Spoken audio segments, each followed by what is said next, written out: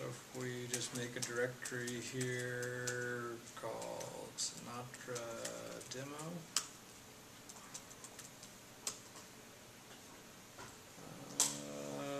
You create any file name you want, so we'll do like a mate hello.rb.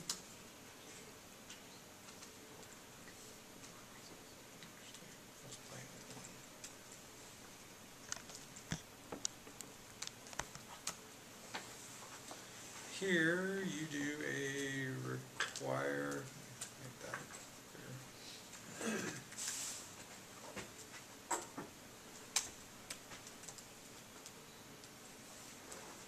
And its syntax is really the verb in front, so like get, put,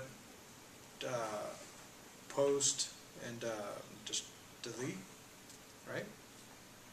So you do a get, and then the path you want, so like that's root. Do hello end. That's like all you need to do for a home page that just says hello with no HTML tags. So if you run it from the command line, you do a Ruby and then whatever the file name is, .rb. It looks happy. It's running on port 4567. That's the normal one it runs on. So you do localhost 567. There's hello. It's pretty basic. Pretty easy to get into and start messing around. The thing about Sinatra though is you have to like restart it every time you make a change because it runs, it puts it all in memory. There's I don't know if there's any better tools. I used to use one called a gem called Shotgun. You run Shotgun and the name of the file, and it auto loads itself. So if you're doing a lot of like kind of hacking on it and stuff, just run it through Shotgun, and you don't have to keep stopping it. But if you like, let's do like a get post farm or something. So if we do a HTML body form action equals, I don't know, like hi. Method equals post, and then in here let's do like an input type equals text, name equals my name. Oh, I don't need this one. And then another input type equals submit.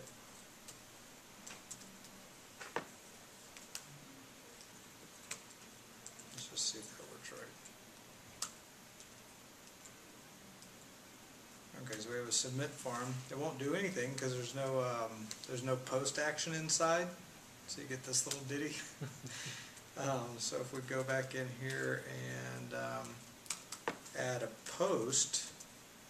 And then the path we said was hi. So you do a hi here, whatever you want to target. This would be whatever you want to do. So you could say params colon, what do we call it?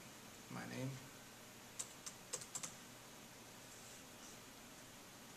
I think we could probably just, I don't think we need all the HTML. I think we can just say hello.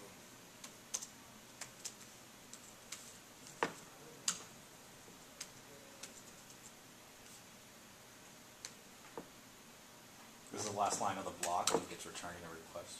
Yep. Yep. So if we just say Chris, there, hello Chris. So I mean, you want to do some real simple, like especially non-database stuff or API stuff, Sinatra is still the one I go to.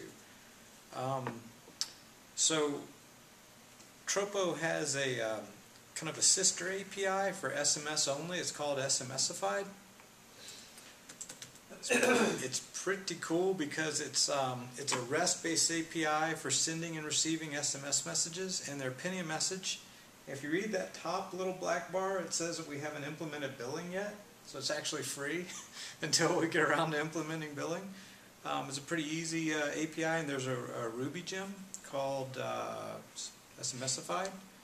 And there's a post here in the blog. If you just Google like SMSified Ruby gem, I mean that's it. So you can require SMSified. You set your credentials.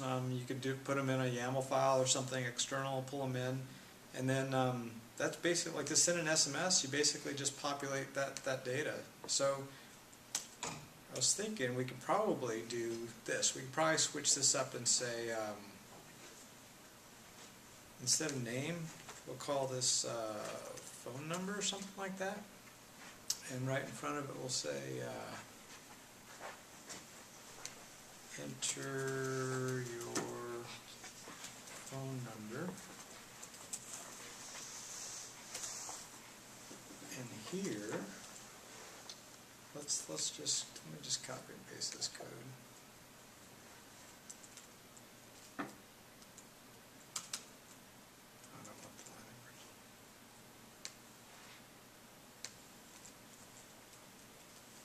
Let's put these two files up at the top. Let's put these two lines inside of here. Actually, let's get rid of them. We'll need that part. And then I changed my password so I can just use test for today. So you guys see that.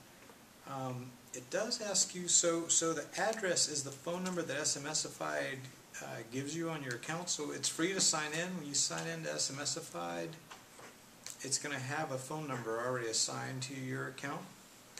That's your SMS number. So it goes in this address spot. I think you can leave the dashes in. I think you can do it without the one, but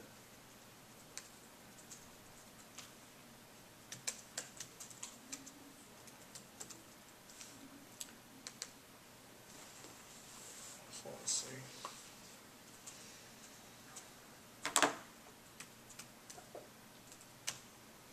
I'm running Ruby 1.92, and it seems like the last time I ran this on Ruby 1.92 it didn't work. I might need to drop back to 1.87. So we'll see. Oh, wait a minute. Oh, wait. No. Let's use this. Let's use the phone number. So what we're doing is we're going to ask it for your phone number on the get, and then on the post we're going to just send an SMS with that caller ID. It's going to say that, and Can you change it to the phone? oh, thank you. That would be better. Let's see if this thing works.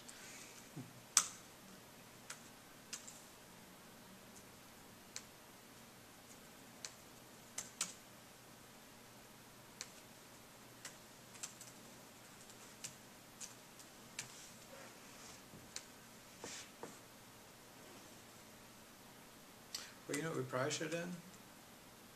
We'll see if this goes off, but we probably, if we'd have ended this like with some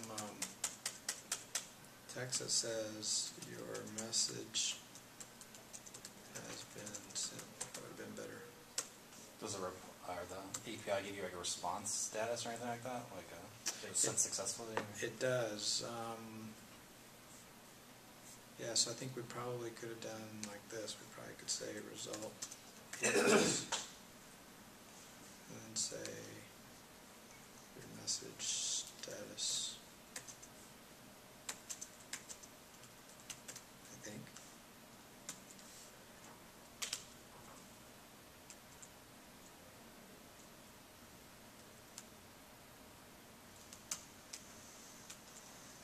I normally get the message by now, so something.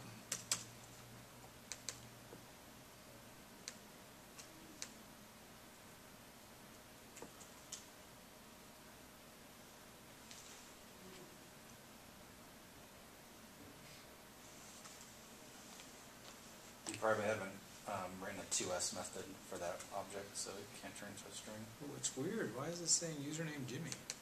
Who's Jimmy?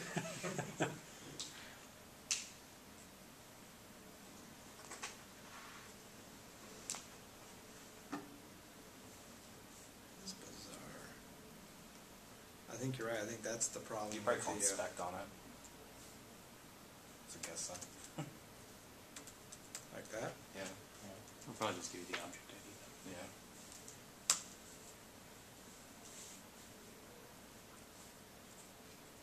Oh, let's see.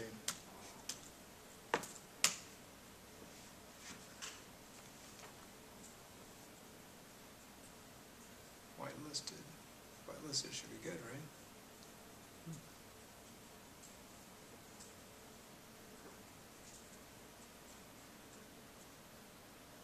Yeah, it seems like that should be good.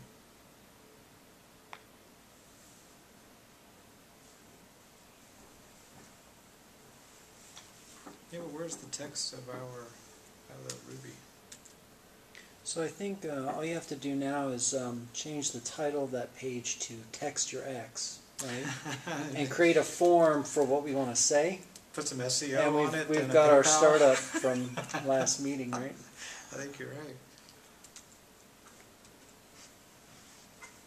That's weird. Let me,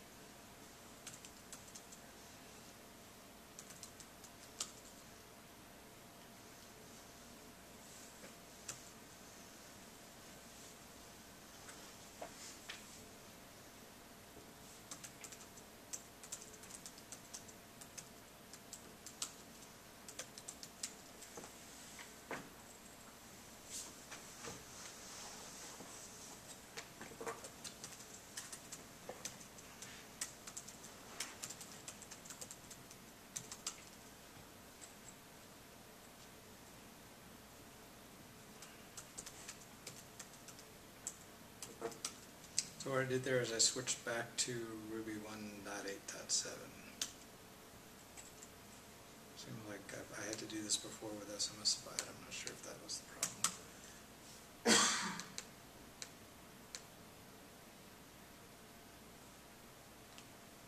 Looks like the same results. No, they're in different order.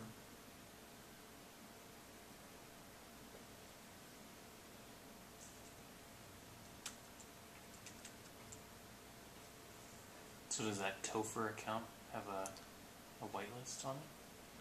And that number's not in there? So what's weird is that I logged in with that number. Logged in as Topher. And that's the number that's in my account. Topher. I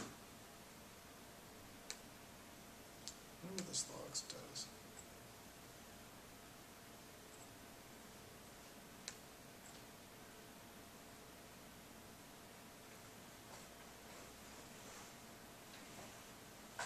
Some sort of phonetic prejudice instead of grace. Say that again? Some sort of phonetic prejudice instead of grace.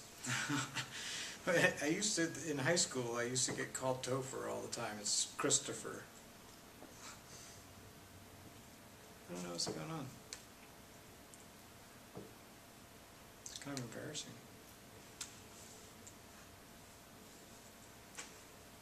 Tell you what, hang on, let's try something.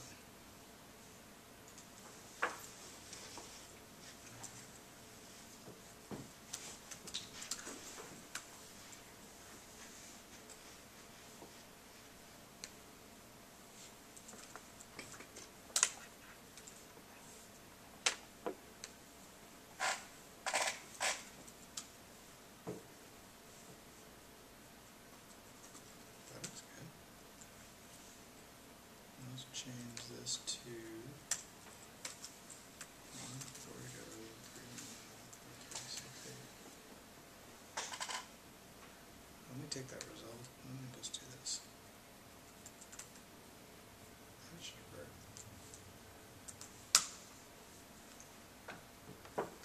The same bad request. Read body.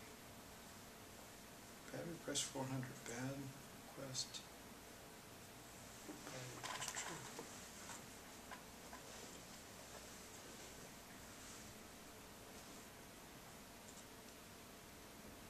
Can you send it to yourself? So that's what I was doing. I was sending. No, I mean like use the other number, your address number. Can you just send it to itself? That was the problem. I have these wrong. That's the problem. Sender address is I don't know. the 7. Oh. Gotcha. I'm sitting here freaking out. Let's do that. Let me swap these. That's exactly the problem. Yeah, that's what I just found. POL 0014 exception. Yeah. The number you're attempting to use as your sender address is not a number on your account. Created read body equals true. Yay. We haven't received it yet, so I better hold my applause. So there it is. I love Ruby. Okay, so now let's go back. Let's say change this one to params phone. You know what? Let's also add a text area here. Yeah. Make it fancy. You just say name equals message.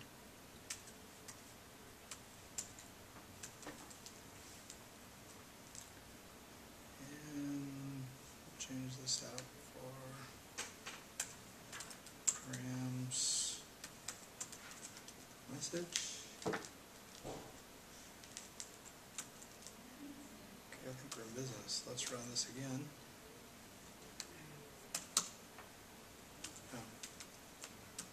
Run this.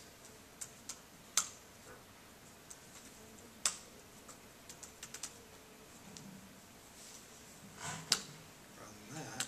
Now run this. There we go. Well, that's ugly, but hello, this is a test.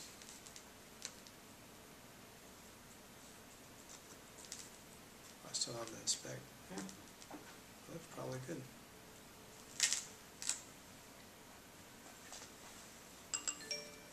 Hello, this is a test. Okay. Nice. So, Sinatra's pretty cool. I mean, for just being able to like get in there, you know, without having to like set up a big project, just especially for API calls, you've got a lot of control on, especially verbs. Like when you're dealing with APIs that have to do like all CRUD activity in the verb of the message, this is good.